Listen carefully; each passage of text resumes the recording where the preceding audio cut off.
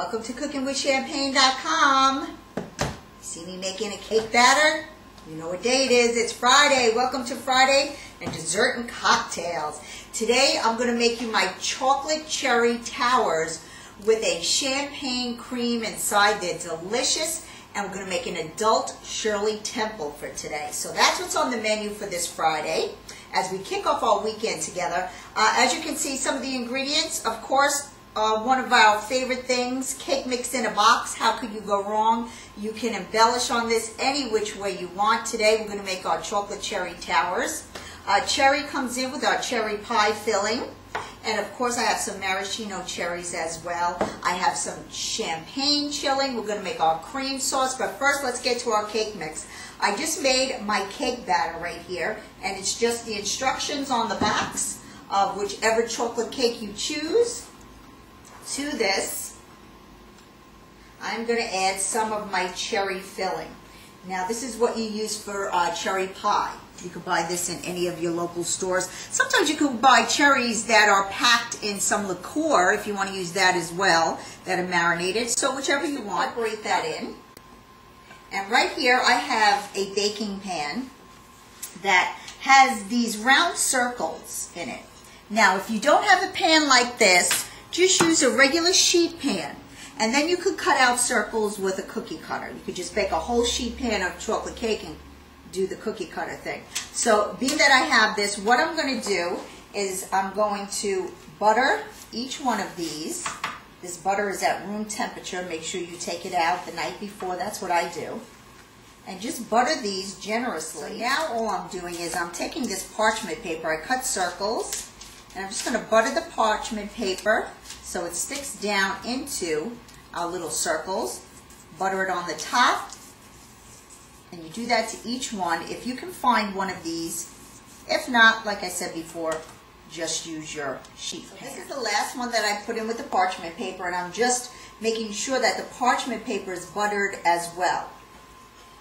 Okay, so now all we're going to do is take our mixture and we're going to pour this in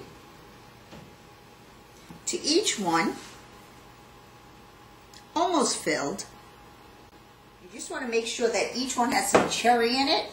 If you think you need to add more cherry, then do so. So here we go. We're just going to take these.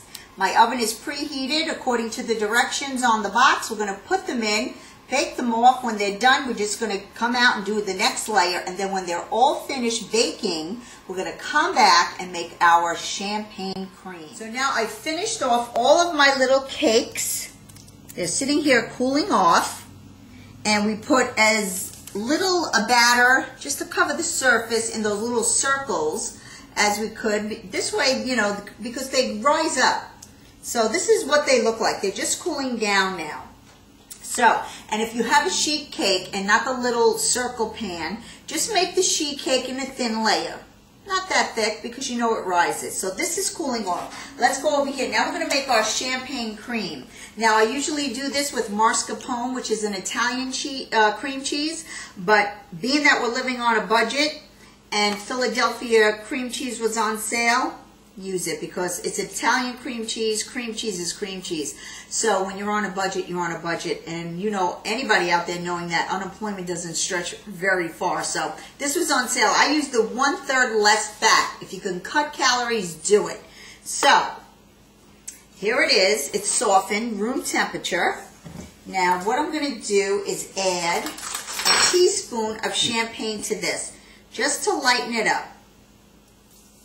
Now look at how cute this little bottle of champagne. You don't have to buy the big bottles. Now I'm using a sweet champagne. This is a sweet rose champagne by Corbel. So we're going to just put a little bit of that in. And I'm going to put in a teaspoon of vanilla extract. And we're just going to lighten up this whipped cream. And then we're going to taste it. I want to put the least sugar in as possible because we're going to incorporate the cream cheese with whipped cream. So let's just lighten this up. So here it is. It's lightened up a little. Now to this, here's my maraschino cherries that I bought. You buy them with the stem on it because when you decorate and you put it on the top, you want the stem to stand up. So to this, because I want it like a pink color, I am going to add a half a teaspoon of the maraschino cherry juice to this, because we're going to also add it to the whipped cream, okay? So just mix this in as well. Now I want to taste this. This is what it looks like. I want to see how sweet I want to make it. So now I like to use sweet and low. If you don't like sweet and low or any of the sugar substitutes, you can use extra fine sugar, but powdered sugar is the best. And you make it as sweet as you like. Some people don't like things that sweet. I'm using 2 of these little pink teaspoons right here. So which what I would say would be like maybe a tablespoon of powdered sugar. And just mix that in. Now let me taste it again. Perfect. For me, it's perfect. Okay, so now that we have this done, we're going to do our whipped cream. So now we're going to make our whipped cream. This is frozen. I kept it in the freezer overnight, and I kept the blades or the beaters in the freezer too. Everything has to be cold when you make whipped cream. And this is this pint. Don't have my glasses on, so I can't see. 1 pint of heavy. To this, I'm adding some more champagne. And I'm going to add, this is a tablespoon, 1, 2 tablespoons of champagne, and about a tablespoon powdered sugar for people who don't use sweet and low or substitutes. Then taste it. If you think it needs to be a little bit more sweet, add a little bit more powdered sugar. So here we go. Let's whip. So now that we got it to soft peaks, it should look like this. Soft whipping peaks. We're going to add some more of the pink maraschino cherry juice from the jar, okay? So let's put a tablespoon, 2 tablespoons, let's do 3. See the color we get, how pretty this pink is, but we still have to incorporate it with our cream cheese. How pretty that is, right? So let's just mix that around. Now here's our cream cheese that we made before, and we're just going to incorporate that in to the whipped cream. I think I want to add another tablespoon of pinkness. And you can really just play with this. I mean, you make it as pink as you want.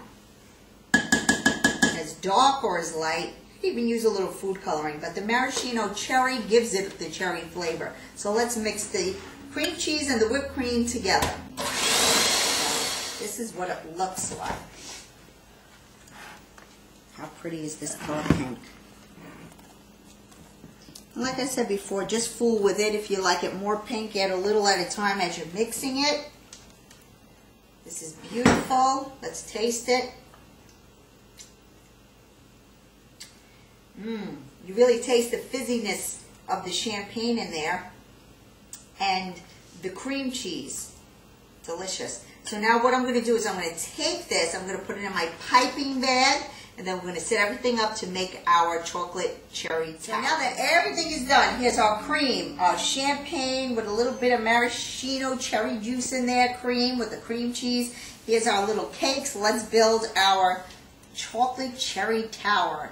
So, I'm going to take a nice, now some of them come out certain sizes, some of them the other. So pair the ones that look the same. So here's one. You lay it down. Invest in a piping bag if you don't have one. They are so worth it. And then all we do is pipe this around. How pretty is that pink? Champagne. Ooh, that's pretty. And then I'm going to put another one right on top. Looks like an Oreo cookie, right? With pink inside. And then we just go right around. You want the flat side on the top. There you go. And then just pipe it down. And then we're just going to pipe that around. Not the whole circumference, but you just want it like that. And then what we do is we add the cherry, nestle that right in there on top. How pretty is that? Isn't that great? Doesn't that look good? Here's some red flakes that you can just drizzle around. Make it very festive. Now let's make our drink. Shirley Temples are for kids, but they can be for adults too. So what I have here is some maraschino cherry juice. 7-Up. That's what they usually make Shirley Temples with. But this is the secret ingredient. Let me get my glass. It's in the fridge. I want it to be nice and cold. So what I have here is 1 ounce of vanilla vodka and 1 ounce of cherry vodka. Okay, you put that in. Then top that off with some 7-Up. Fill the glass. Makes a nice fizz. And then what we do is we take this, doesn't splash on it. Look how pretty that is. Ooh, that's great. And then that at the edge of your glass. And there you have our chocolate cherry towers. Our cakes have cherry inside of them. This is a champagne and maraschino cherry cream. This is a adult Shirley. Why is my cherry falling overboard? Let's just put it in. So this is a champagne toast to Friday. A wonderful weekend. I'll see you on Monday for another great recipe. Make sure you download this recipe. It's delicious, okay? And here's a champagne toast to you. Happy weekend.